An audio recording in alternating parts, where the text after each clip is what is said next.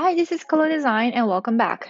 Did you know that you can cut your own drawings with Cricut Design Space and you can do it super easy?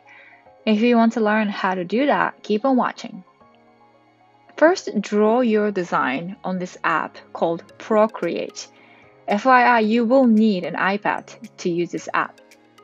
Make sure to use solid black for this project. It will be easier to convert it later on.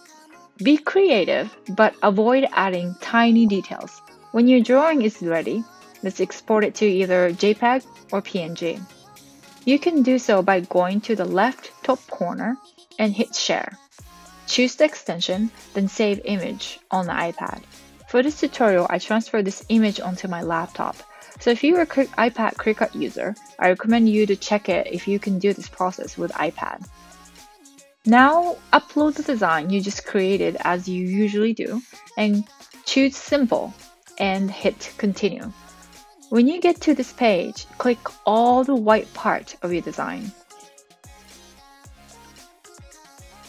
This will remove the unwanted negative space, leaving only your drawing to create a cut line. After you removed all of the white part, click Continue. In the next page, Design Space will show you two options. Choose Cut Image, and this is it. Now you have cut files you can use rather than print and cut. Here is the end result of my design.